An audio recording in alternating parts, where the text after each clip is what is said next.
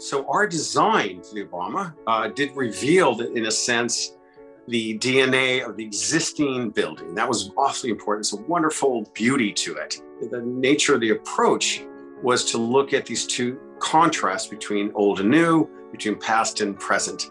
What was so important to it, of course, was to recognize all the different kind of nuanced programs we had in this project. It was not only affordable housing, it's a gallery, of course. As we all know, the Obama is known as the Obama because, of course, this wonderful painting that was above the entry of the building. And what we ended up doing was to create at the first level a gallery, a place to show it. Above it is affordable housing, which is an extremely important aspect of what we need in Detroit.